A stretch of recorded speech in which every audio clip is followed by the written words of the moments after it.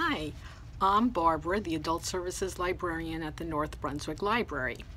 And I just wanted to tell you that yesterday was November 11th, so not only was it Veterans Day, but it was also Origami Day. So for Origami Day, perhaps take the time to sit down, find your Zen, and practice this ancient art that originated in Japan as early as 105 AD. All you need to do to practice origami is you need to have paper and a flat surface. Now, the other celebration that I wanted to note was that NASA's James Webb Space Telescope will launch on December the 18th. And this telescope is composed of hexagon shapes pieced together. So that's why today we're going to be doing an origami hexagon wall art. And I also wanted to add that NASA uses origami. Their engineers use origami to create pieces for the telescope and also for other things that NASA does. So origami is very important to NASA also. So today we're going to be folding an 8.5 by 11 sheet of paper into hexagon shapes to piece together into wall art. Okay, so let's get started. I'm just going to turn the camera.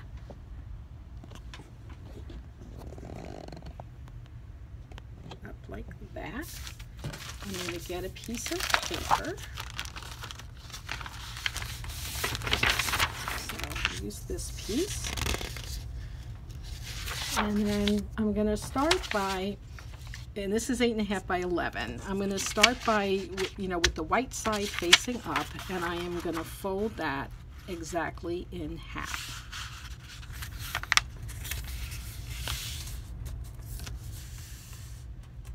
And crease it good. Then I am going to open it. I like to put it this way, and it's easier for me to fold it. So you're going to fold one side into the middle where you just made that crease, and then make another crease, and then I find it easy again to turn it and then fold the other side into the middle and make that crease. Okay, so the next thing that you're going to do, you open up one side and you take the left side, and what you're going to do is where you have the crease right here, you're going to make a point. So let's see, that comes a point right by that crease, and then the upper part is actually that point is going to come exactly to the side of this folded piece. So again, make a good crease.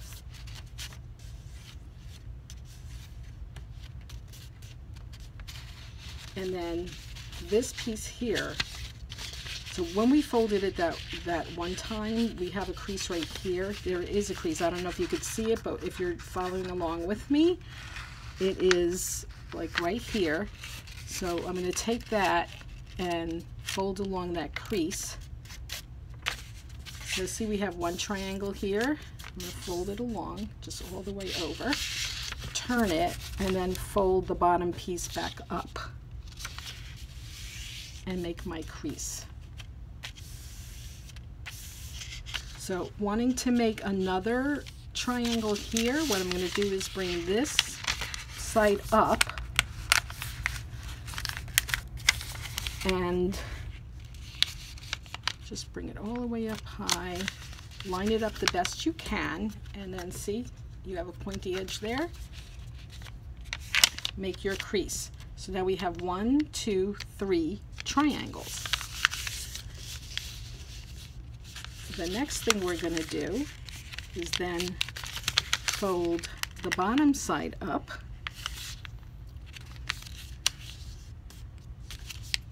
Okay, so now we have another triangle. 1, 2, 3, 4, 5.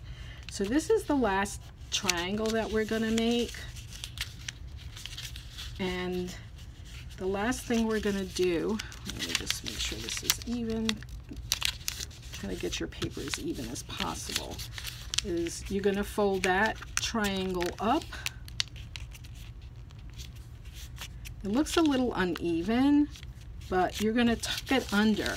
So here's the very first triangle that we started with. There's a pocket there. So you're going to tuck this under. Try to tuck it the best you can so you don't see any white. We do have a lot of white, but I can hide that. Yeah, it's not hidden that good, but I'm going to give you a little tip. Let me show you one that I did before. This button shape hides that. So if you have a button, you could put it on here, or if you have a bead, you know, something that would cover that so that you have a perfect hexagon. Okay, so then, you know, of course you'll want to have colors that match, so you would just be joining them like this. And to piece them together, I would just say on this side is to put a piece of tape. And then, you know, you could just piece a lot of them together to make a piece of wall art. Okay, I hope you enjoyed this video and give it a try. Take care, everyone. Bye-bye.